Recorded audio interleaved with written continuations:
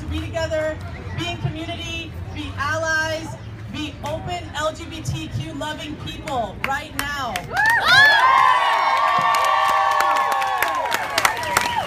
So part of what we do as leaders for your community is just to try to make this a better place. I know we've gotten some bad press today in Denton, but you know what?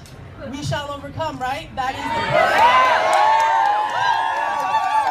plan. And as Audre Lorde, an amazing leader of our people, said, that revolution is not a one-time event, right?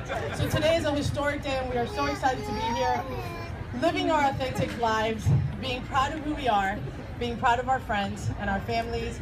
And I just feel this circle of love right now. I'm just so excited.